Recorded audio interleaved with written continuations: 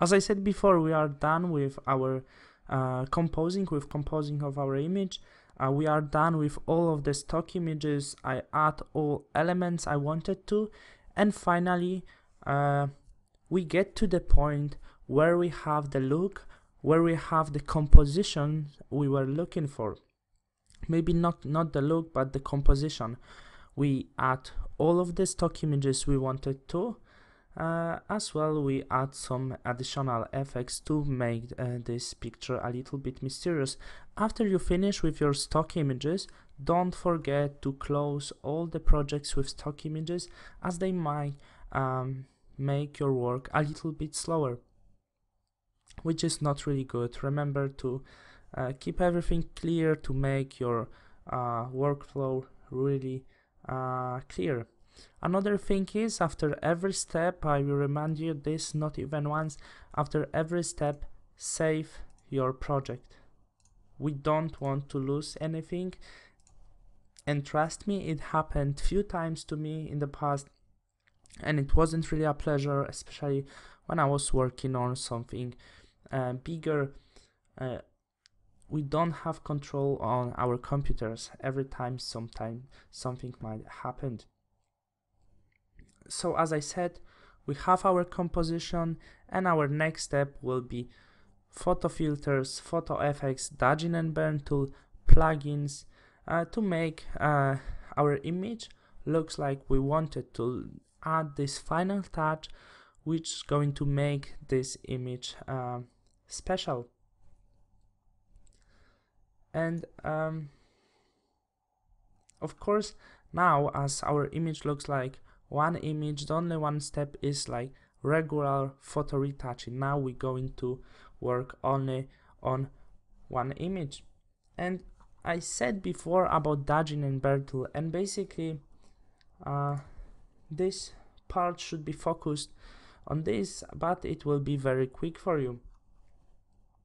It was quite long introduction, but I believe it's quite important. As you can see, this image already has quite good contrast. I don't think we need dodge and burn tool this image. There's only a few parts I'd like to add dodge and burn tool. It's the hair. I like to make them a little bit brighter, but I don't want to add dodge on the hands here. I think everything works and looks the way I really like. I prefer use dodging and burn tool on the face when we're working on beauty retouch and this kind of stuff to make eyes, face brighten, but everything looks in really the way I like on this image, so there is no reason to do some kind of complicated dodging and burning. As I said, only a few parts, but I'm going this part for dodging and burning because you might need this in your project, so I'm going to say few words about this. Every time, as you maybe noticed before, create new layer, and I'm going to call this layer dodge and burn. Of course, we cannot work on the empty layer. We have to add something on this layer. Of course, we can work on the regular image, on the proper image with dodge and burn tool, but trust me, it's not good, because if you do any mistakes, if you want to change anything later on, you don't have this possibility to. So always create new layer and fill this layer with color gray. So click edit, fill, and choose color gray. The reason why, because it just works great, because we can change blending mode to overlay or soft light. As I said before, depends with how strong your effect you want. I always use overlay, and it makes this layer invisible, and we can do our dodging and burning. I'm going to use dodge tool, but as I said before, I like to use this tool only on the hair part to make them really nice and bright. I use range mid-tones and exposure very soft, only 20%, as I don't want to add too much. Be really careful with this. Little bit this, and I add a little bit on the hair. And when I'm looking on the picture, it has really nice light contrast. I don't see the reason why I should change this. But there's few parts I'd like to use touch tool, burn tool, I'm sorry, and we can use burn tool to burn some edges,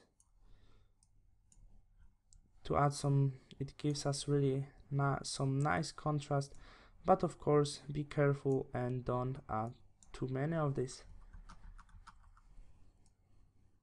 As I said, I consider this picture as a really bright, so we don't have to use too much touch tool, but I don't mind about burn tool. Just a little bit here, and actually it has the look I really want. As you see, small difference, and it looks a little bit better, and I don't see really the reason why I should use more. So it was very quick part for you, and in next parts I'm going to work a little bit on the filters, gradient maps, to change the colors of this image, to get into the colors I'm looking for.